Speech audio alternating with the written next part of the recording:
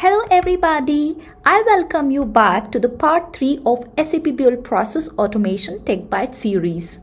In this episode, we shall understand the various ways through which a business process or the business workflow can be started or triggered. The business process has a start and then comes the set of steps or activities that has to be executed, and then it ends with a desired outcome. This is the process flow. In order to start the process, there are 4 ways. A form can be created within SAP Build Process Automation using a form builder. Once the form is created, the data has to be filled and then submitted in order to start the process. API trigger. If we want to trigger the process using the external APIs, for example, if we have created a sales order application using SAP Build Apps, once the sales order data is filled and the sales order is created, it can pass on the data to the API trigger of Process Builder and start the process. Third is the event trigger.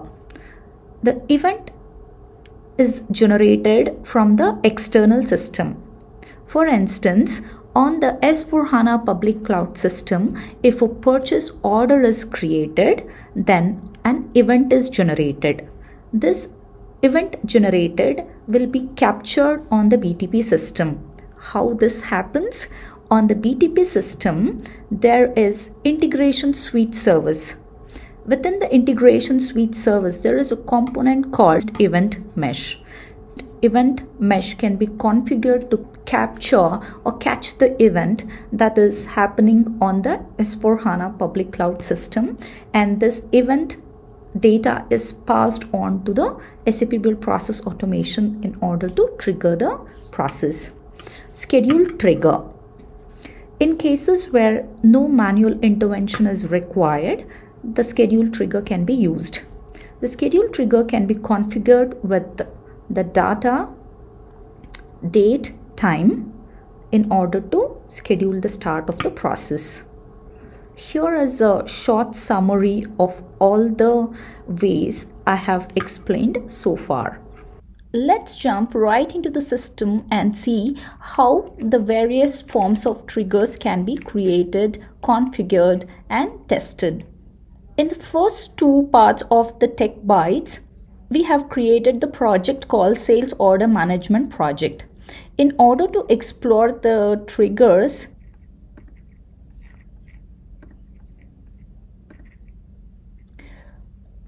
we can create a copy of this project by selecting it and saving it as a new project. I'll save it as Explore Triggers. I'll give the same as description and save it as a new project. If you have not yet watched the first 2 parts of the Tech Byte, I will be linking them here. Please do go and check them out. Now the project is copied. Let's go to the project. There are 4 forms and 1 process. Here we can see the sales order details form has been used as a trigger. We shall delete this by clicking on remove. Now we get this block. How do you want to start your process and add a trigger? Here we see the various options that are available to start the process. Submit a form. This is what we have done in the first 2 Tech Bytes. Please do go and check it out, how to use form as a trigger. For example, if I choose submit a form, the system will propose all the forms that are already existing within this project, and also have the option to create a new blank form. Since we have already explored the form trigger, we shall explore other options in this Tech Byte episode. We shall see how the API trigger works. Click on API trigger. The process needs to be saved before assigning the API trigger. Okay, we shall save it. Now we have the dialog box to create the API trigger. Sales order process API trigger. This is the name I have given. The identifier is generated automatically. So we'll create the trigger. We get a message toast API trigger created successfully. So this is the API trigger, and when we click on the API trigger, we see that output fields are already present. These are synchronized automatically from the process inputs. We can click anywhere here in order to see the process inputs. So we go to the variables and see process inputs. The API trigger will receive the data from the external system and it will output some fields. Those fields comes as inputs for the process.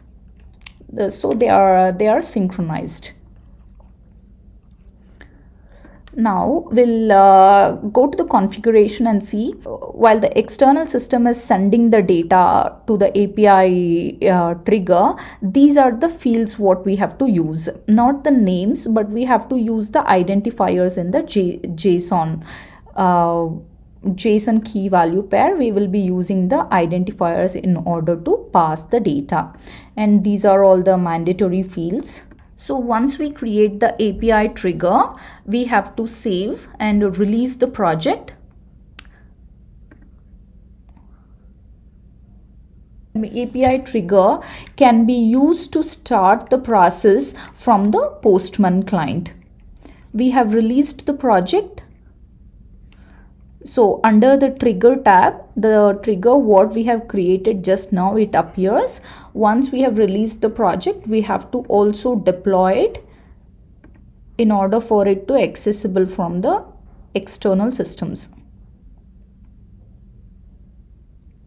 So the project has been deployed.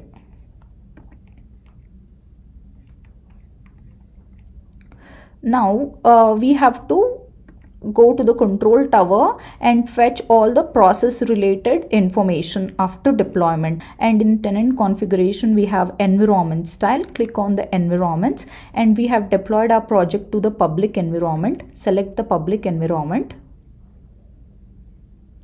and this is the project, sales order management project, explore triggers. This is the project, and here when we go to the triggers, we can see the trigger what we have created. The sales order process API trigger, it is already here.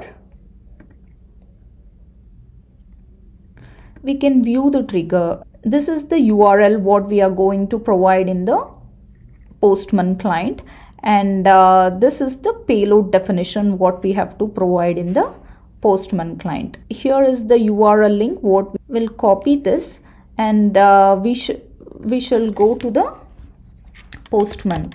I will be using the Postman web version. We shall go to web.postman.co/home, and here we have an option to send an API request. Here we have to make a post request.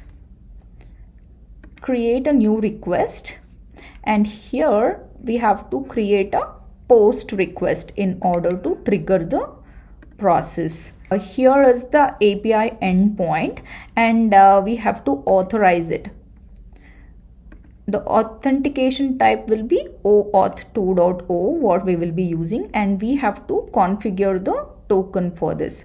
For example, I will be giving it as DR token, and the grant type is the client credentials. For access token, client ID, client secret, we have to go to the BTP cockpit, and from there we have to fetch the service key of Buell Process Automation. Let's see how to do that.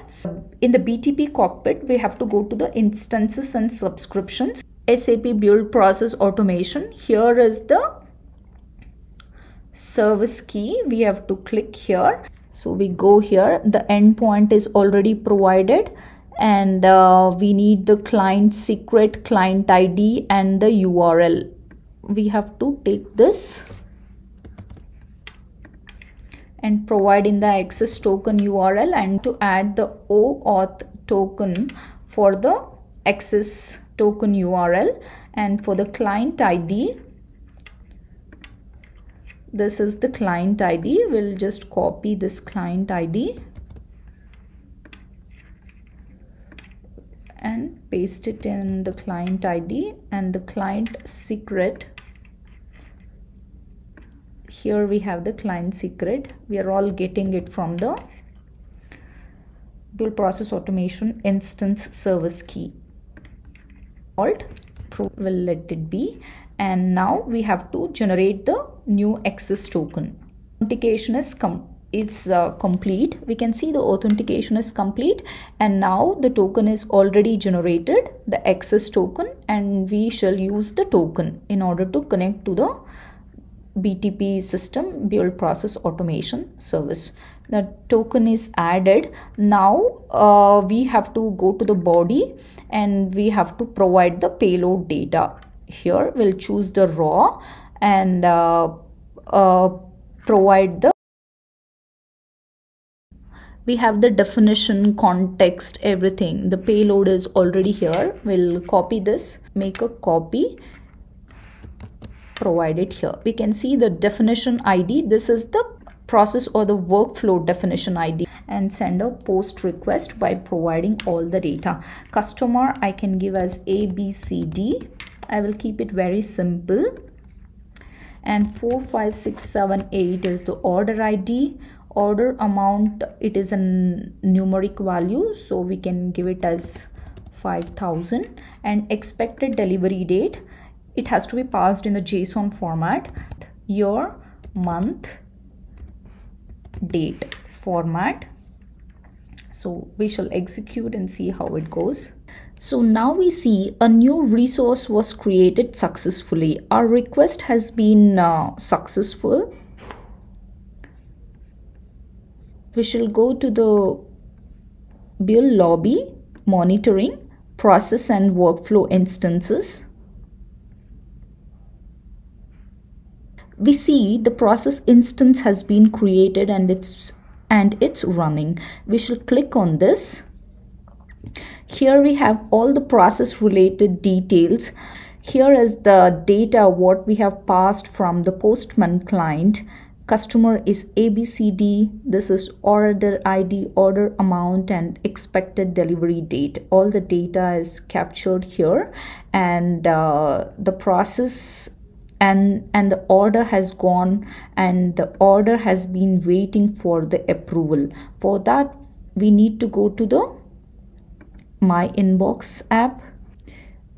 Here the sales order 45678. This is what we have created. 45678 is the order what we sent, and this is the order what we have sent. Here we see the sales order is waiting for the approval. All the data is reflected here. This is what I will see as a sales manager. It has come to my inbox for approval. I will review the data and provide a message. Sales order looks good. Approve it.